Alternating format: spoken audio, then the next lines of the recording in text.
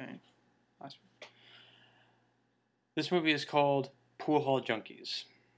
Chaz Palminteri, Christopher Walken, and Rod Steiger play typecast supporting roles. Now, given the title and that scant information, try and picture this movie in your mind. Go.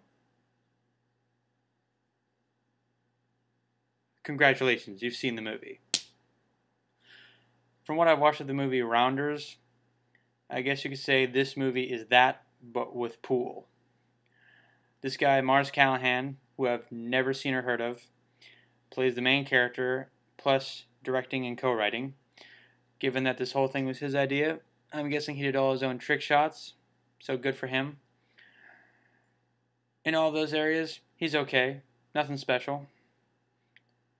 It's not like this is The Hustler by way of The Room. That might actually have been awesome. In fact, this whole movie is okay, nothing special. I'm not going to remember it next week. I barely remember it 36 hours after watching it. It was consistent. It was inoffensive. It was predictable. In other words, what the hell, movie club? What kind of run-of-the-mill mediocre shit is this? I expected more from you. This is just such a nothing movie. Next.